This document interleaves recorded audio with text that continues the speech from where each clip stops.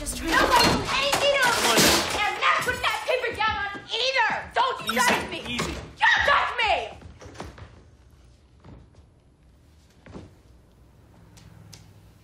Hi, Amy. I'm Dr. Sykes. I know you're scared and angry. Nobody asked me if I wanted to come here. I'm pretty sure that's illegal. Okay, well, here's the thing.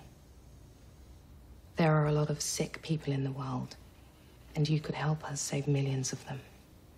You might be the most important little girl in the world. You're going to help us come up with a cure for a really dangerous disease.